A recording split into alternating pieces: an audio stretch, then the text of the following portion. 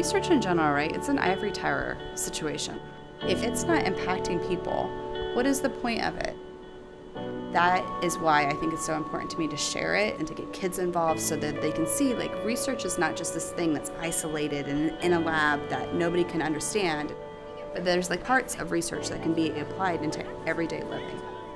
And the reality of our society today is that there's not a single child that are not impacted by cancer or heart disease or diabetes.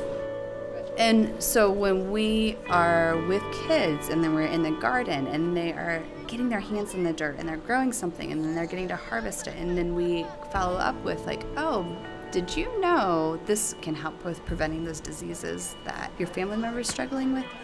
I've had that happen over and over again where a kid's been like, my grandmother has diabetes. Do you mean that her eating carrots could help, or that her eating blueberries could help? I know how to grow that.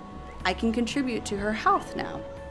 That to me is like the most empowering thing that I can do, is help give people back the power to take control of their own health. What is happening on this research campus is not found anywhere else in the world. You don't find 8 universities working together, all focused on advancing human health understanding. So like what's happening in this campus is profound.